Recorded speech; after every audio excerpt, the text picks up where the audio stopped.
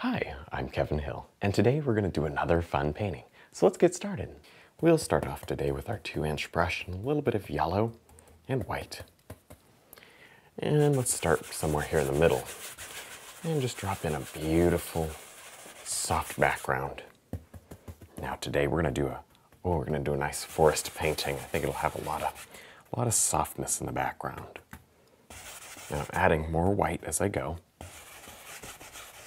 because really this is the only area where I want it to have a decent amount of color, and the rest is almost white, very subtle. Now with a very soft purple color, let's just, we'll come right about here and start scrubbing in some trees.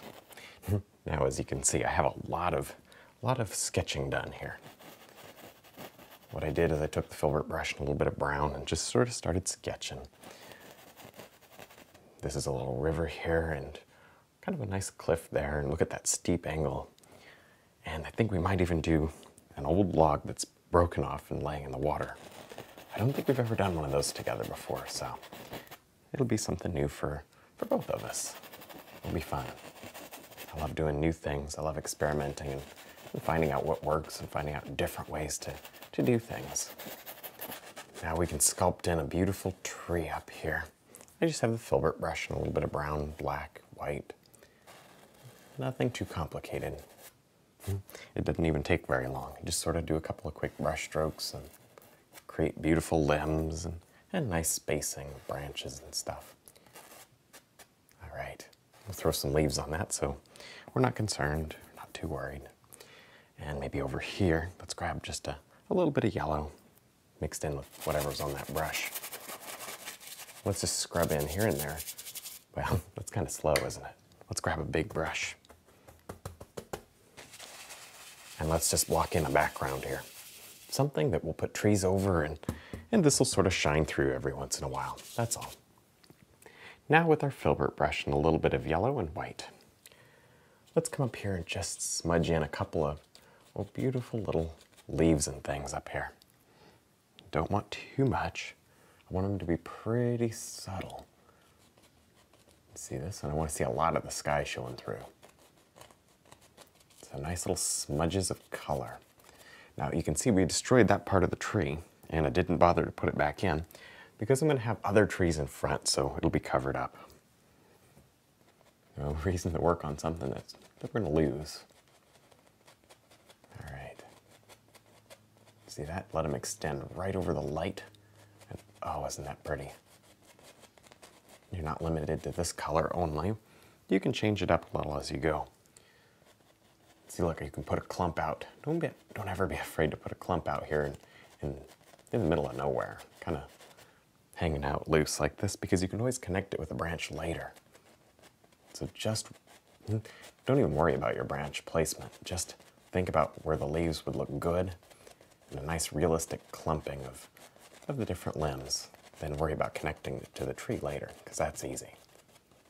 Now with our filbert brush and some yellow, green, and a touch of red, let's just block in this area over here. You remember, we're not worried at all about the edge of the tree. We'll probably lose it. And if we don't lose it now, we'll cover it up with larger leaves and other things that are connected to trees that are a little bit closer to us. All right, now the reason we don't want to use a bigger brush on this, although it would make it go a little bit faster, is that I just want to leave a couple of areas like this showing through. And I want it to look a lot like little trees and all sorts of nice things. So I get more control with a small brush, that's why. But if you'd rather use the 1-inch, that's fine. This doesn't take a lot longer though, not too much. So it's whatever you want to do.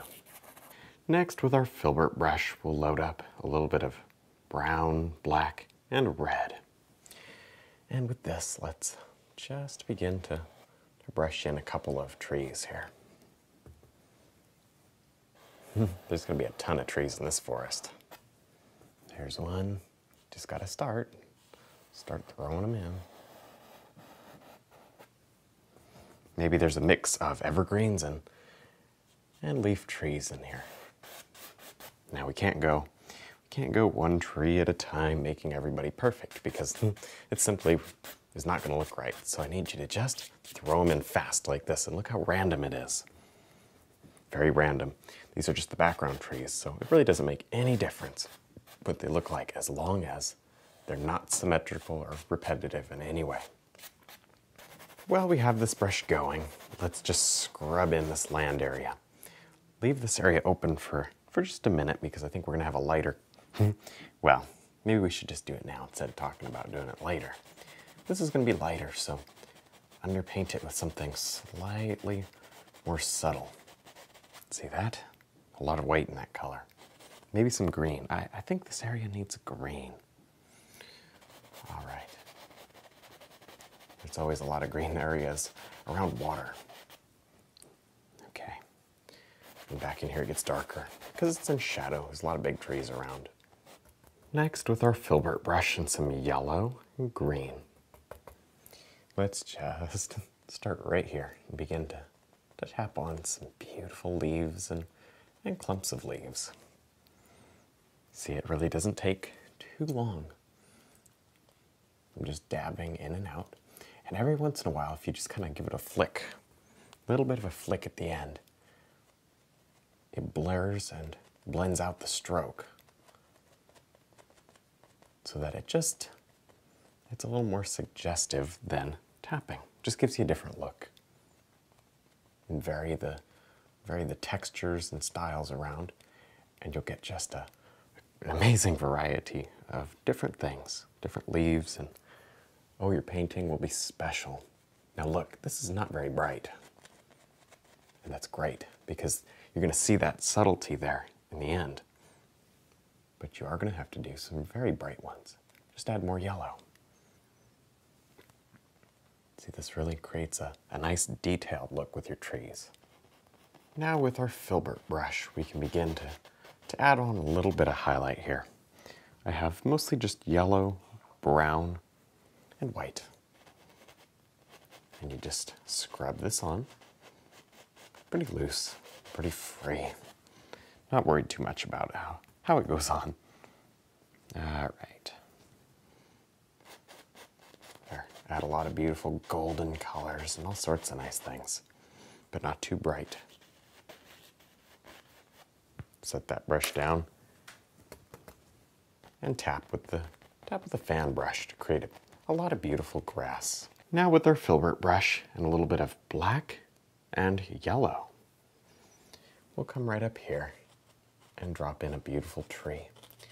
Now what that yellow does to the black is it turns it into a soft, kind of a muted, well, you can see it. It's a very muted gray-green color. And it's just about what we want for this painting. And this is a tree. Okay, maybe way up here. There, some branches and leaves, all sorts of beautiful details. And you can leave a little bit of this sky showing through. It'll create a nice detailed effect, but not too much sky showing. All right. Now with our filbert brush, we can add on some nice little highlight areas to this tree. It's not going to take too much, just a bit here and there. See that? Let it stick out over this beautiful light. Oh yeah, I like it. Vary your colors, hit some brown and gold occasionally. You don't want everything just green and yellow all the time. In the forest, oh, there's so many beautiful colors everywhere. So I suggest using a lot of colors when you paint.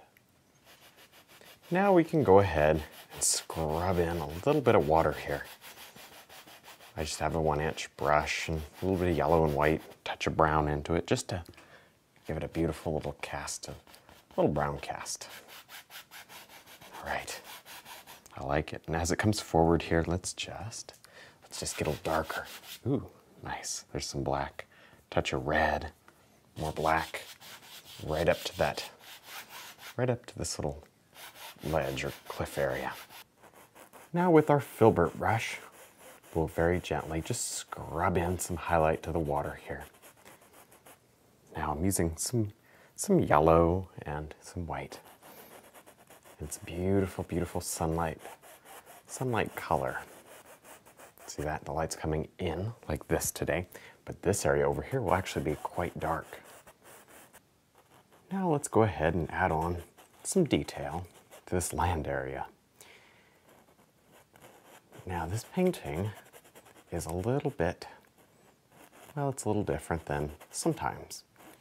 You see the light's coming in through the center here, and it's actually coming across like this. But this side of the painting is really mostly in shadow. But we also want detail. It's not just dark. So there's a very fine line, and we're gonna find it. We'll make it out okay here.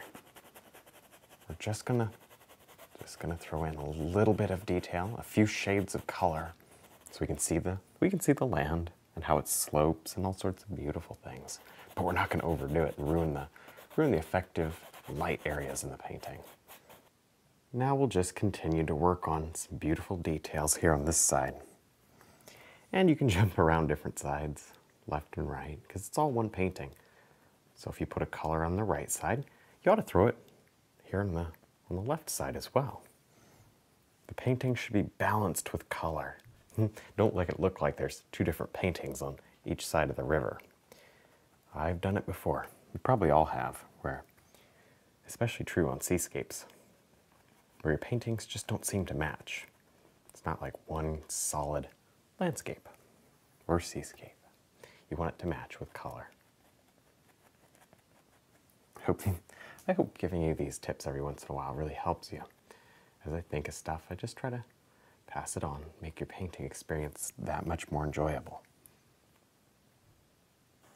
Now with our filbert brush, let's drop in a really fun detail here. A nice old fallen tree in the water. See that? Now I know that's dark and pretty hard to see. So let's throw some detail on it. A little bit of brown, red, touch of white, and go right across the top.